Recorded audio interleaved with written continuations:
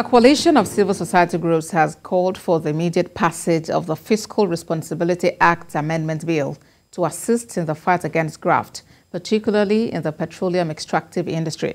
The group believes eliminating opacity in the oil and gas sector will bring down the inherent corruption. TVC News correspondent Joke Adisa reports.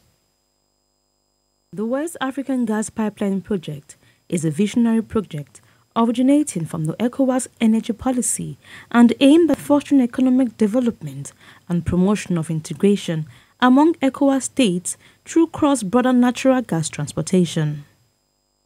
Over the years, the Nigerian government has shown leadership in ensuring that WAPGA is properly positioned to ensure that the objectives for which organizations were set up were achieved. Part of the achievement is lifting of force majeure that was in place by Nigerian Gas Company between June 2013 and October 2020, and the reforms of the Access Code to the WAPGA Network Code.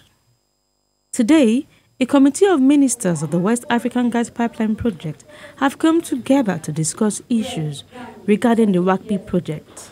This meeting is coming at a very critical time following the changing socio-political landscape occasioned by the Russian-Ukrainian war. This has put pressure on global gas demands across Europe. These presentations will enable us to assess performance of the project and the level of achievements made so far on the project and the challenges that will require our urgent attention as Committee of Ministers, the highest authority of the West African Gas Pipeline.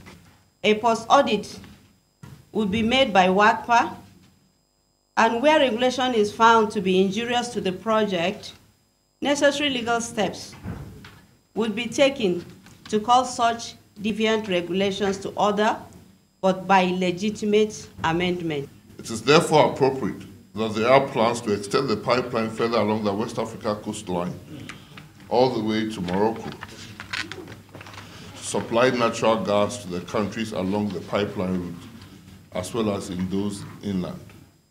In fact, anybody who is following keenly recent worldwide events would note that as a matter of urgency, this pipeline must be constructed. On the institutional level, this meeting is a follow-up of the extraordinary meeting held in Ghana on 16 November 2021 to consider issues relating to the appointment of the Director General of WAPGA.